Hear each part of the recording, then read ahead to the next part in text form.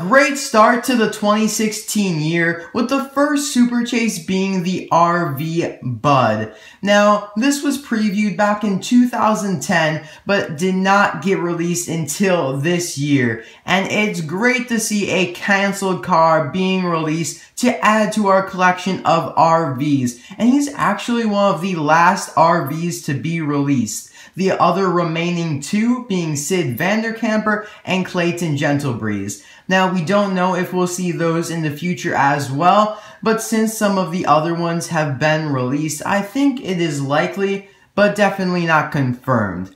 Now, this here is in 2016 Deluxe Case D. It has not hit stores yet. The only way you can purchase one is off eBay or Amazon. And now Amazon actually had this in stock for $6.99, but very briefly. I clicked on the link and it said there were 14 in stock and they sold in a second because most likely people will buy a lot of these because they want to have them for trade, or if they're resellers, they probably want to resell these on eBay for a higher price. And that's just how it goes, unfortunately. But I was lucky enough to purchase two of these off eBay a while back. So I'm very happy to have these. And hopefully you guys can add this to your collection as well. It's one of my favorite Super Chases. I think it actually might be my all-time favorite. So now let's take a look here at the package of Bud. I absolutely love the art they gave him. Looks really cool.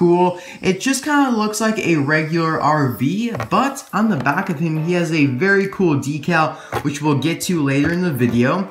Of course, we have the Super Chase logo up here, Deluxe Cars Daredevil Garage app logo. Now, his background here is the Piston Cup background from the Motor Speedway of the South. He does not have any numbers, as the Super Chases do not have numbers because they kind of make you keep guessing and how many Super Chases there will be that year. Now on the back here, we don't actually even see Bud. We see Larry Camper and Doug RM and some other RV in the back. Now, Bud here was shown just a few seconds before this clip. I believe he was over here basically, like so a little bit in front of these two, and now only his back was shown. They wanted to show the back of him because that's where the iconic decal is. Now the description for the series is exclusive to Bud. It says Bud is a classy rig and longtime Piston Cup loyalist who's got a funny anecdote for every racer on the track. For just a few liters of Dyno oil, he'll probably spill a secret or two. Very nice description. I'm glad that they made it unique for him. That's awesome. Now we see a little kind of phrase here that says Super Chase vehicles are limited to no more than 4,000 units produced. Basically meaning there are only 4,000 of every Super Chase. Now, is this necessarily true? We don't know, but I'm going to give Mattel the benefit of the doubt because 4,000, it's a pretty big number if you actually think about it. Now, unfortunately, the back just shows the instructions on how to use the Cars Daredevil Garage app logo and does not give us any insight to future Super Chases. However, just the other day, we did learn of the next 2016 Super Chase, which is Mater with duct tape. Definitely does not live up to this standard right here of Bud, but I guess you can't have that many nice things. But I'm definitely very happy with him. It kind of makes up for the lacking Super Chase that will be coming next. So I'll be right back with this Super Chase out of the package.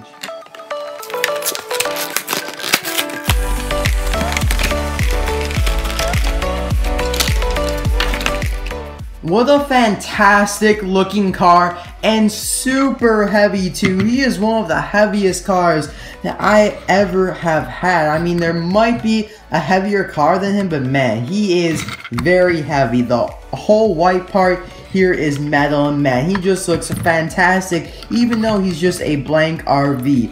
Now, I just kind of want to show you guys here that it does come with that antenna in the blister, so do not forget this. If you do, you'll probably be regretting that decision because you won't have the antenna. Now, it is very minor, but you definitely want to have it on Bud here. So there you go. I opened it up there out of the blister, and you just kind of have to slip it in one of his air vents up here. Definitely not that big of an accessory or anything, no flags or anything, but still pretty cool, and it just snaps in pretty easily. You just kind of want to get it level or something. Looks like it's taking a little bit of trouble here. I don't know, they have a 2. You can see a 2 on there. I'm not sure what that's for. Doesn't really show you where it should be put in, but I think that's good enough. Very, very nice. I like the 2 little spokes right there. Looks very cool. And now, before we actually get into a review of Bud and start comparing him to some other RVs, I want to talk about this right here. The Jackalope. How awesome. He's a completely white RV, but he has an extremely complex decal on the back. Now, this is of the Jackalope in the Pixar short Bounded. Back in around 2003, it was released.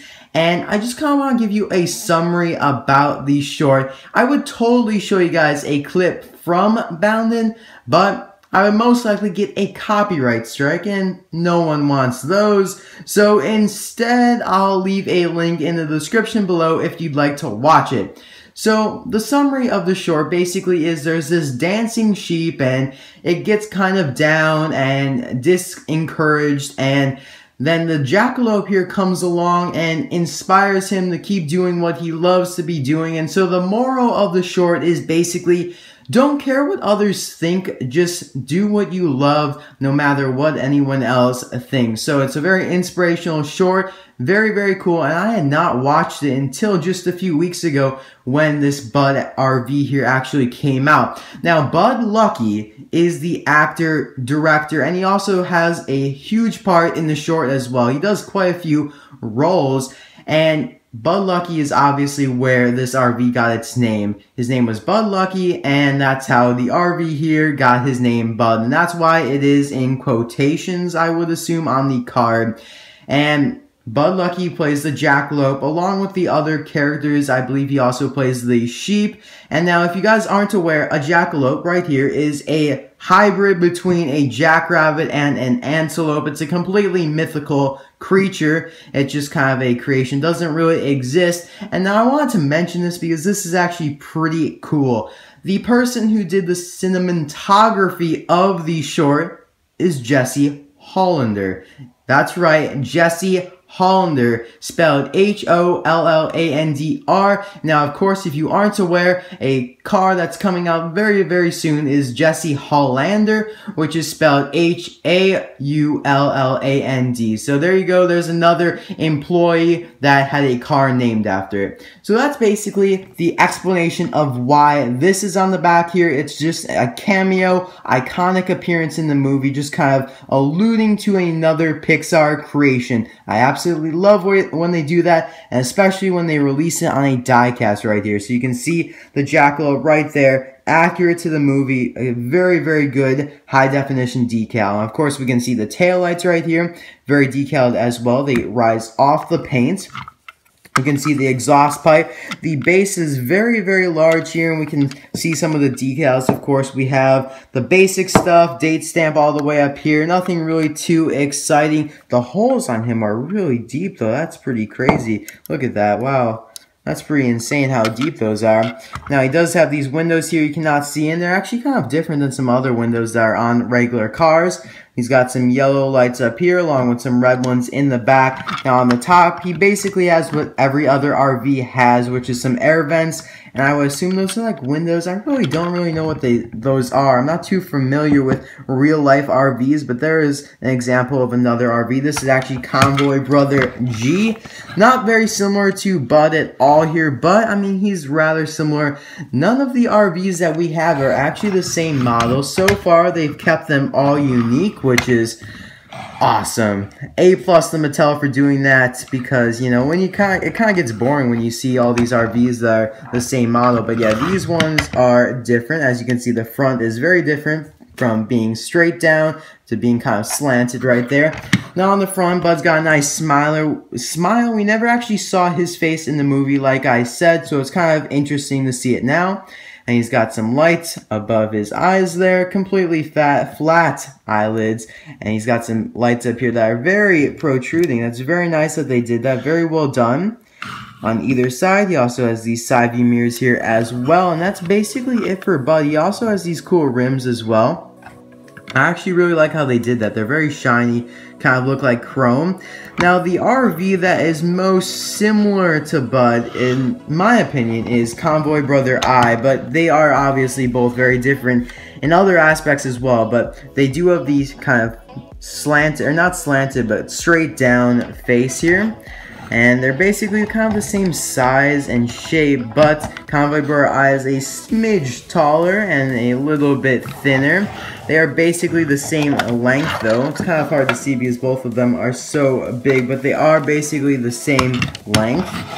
On the back here we can kind of see the similar placement in taillights, but of course Bud does not have a back window like the Convoy Brother does. The Convoy Brother also has a lot less detailing on the roof here. He does have those 2 flags, but he only has 1 air vent and 2 windows, I do presume, whereas Bud here has 3 air vents and 4 windows. If anyone does know what those actually are, though, I'd really like to know. I'm not really sure about that. So that is basically all for Bud here. What an amazing release. I'm very happy about this. Now, unfortunately, they did make him a super chase, obviously making it harder for collectors to get him, but I mean, they gotta make it exciting at least. I mean, that's what the super chases are for. They're exciting releases. So if they just made all the super chases like Duct Tape Made or Road Repair Lightning McQueen or stuff like that, I mean, no one will buy them. It'd be boring. So that's, I guess, why they make these more exciting cars super chases, especially over the last year with all of these circus cars. So now my question for you is, do you guys prefer the circus cars in general as a whole or Bud more? I'm gonna go with Bud just because of his like capacity here, the substantial, he is just huge, and oh, there goes the antenna, but he is a big car. He's very heavy. If you guys ever do get him, you will know what I'm talking about here because he is a very heavy diecast. So that is all now for Bud RV right here. What a great release. I know I keep saying this, but I mean, it really is a phenomenal release. So thank you guys for watching. I hope you guys did enjoy the video, and hopefully you understand why they have the jackalope on the back here. I hope I gave a thorough enough explanation. So thanks again for watching, and I'll see you guys tomorrow for a suggestion video. See you guys then. Bye now.